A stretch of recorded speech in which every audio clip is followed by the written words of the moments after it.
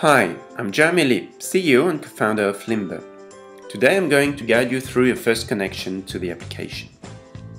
After submitting a registration form, you have arrived on the dashboard. It shows you statistics about access to your content. For your first connection, the application uses fake data to display a nice graph. Before proceeding to the first step, we're invited to go to the profile page to validate our personal information. You can update your name, adapt your time zone and language. Information about the level of subscription is also shown here. Let's go to step 1. We're invited to connect our different outbound channels. We'll use these channels to share our content. We can connect Twitter account, Facebook account and pages, LinkedIn account and pages, WordPress blogs, and Yammer networks. We just have to authenticate on Twitter, and the Twitter account is added as a channel. Same with Facebook.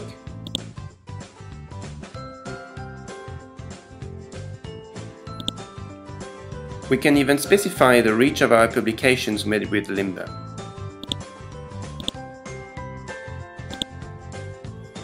And let Limber manage Facebook pages.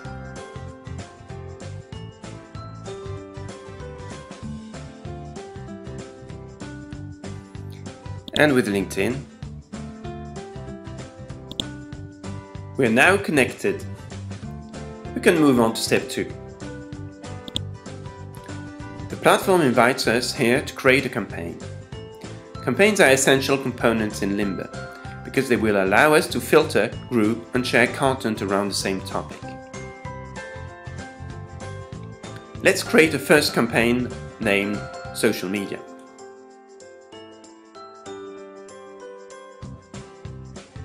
Let's now describe the social media theme with primary and secondary tags. We'll see in the third stage that these keywords are important, so make sure to choose them carefully. Here we'll use the secondary tags Facebook, Twitter, and LinkedIn. Campaign options allow us to describe the campaign and give a start and an end date. Our campaign has now been created. We can now proceed to step 3. Here we are on the Content Reader page. This is the place where we can manage our content, whether it's content we created or curated one. The content you can see here are articles from the Limber blog that have been added by default. So let's add a new content source. We see here that Limber offers 4 possibilities to create new content.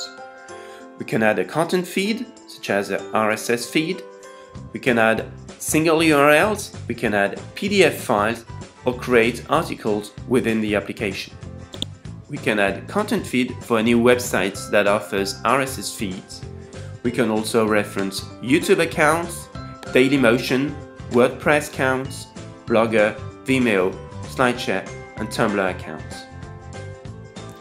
Let's add Mashable websites. You just have to enter the URL of the site, and Limber is able to identify the RSS feed. Let's indicate that Mashable content is not produced by us. Mashable articles are now displayed in the Content Reader. We can now filter our content based on the feed source or on the theme. Here, the content list displays all the articles matching with the keyword social media or SMO. You can now read the articles of this refined list and decide to broadcast one of these articles by clicking on the bullhorn icon. We're now asked to select a campaign and the channels that we want to promote the content on. You can click several times on one channel if you want to promote several times your content on this channel.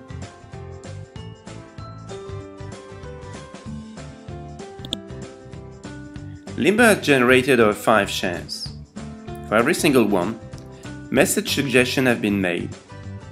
You can select the appropriate one, edit it, define when the share will be broadcasted.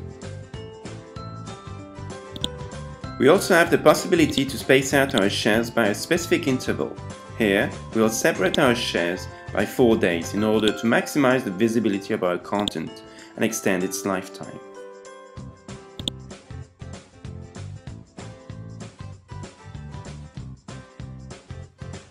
And when we're done with editing, you just have to click on one button to program all the 5 shares.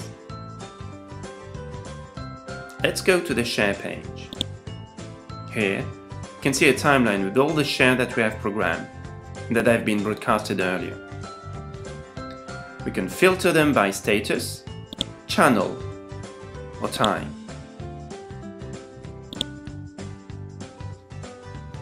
And when the share is broadcasted, we will see here in real time the number of clicks generated. Thank you for your attention, and now it's your turn to use Limber.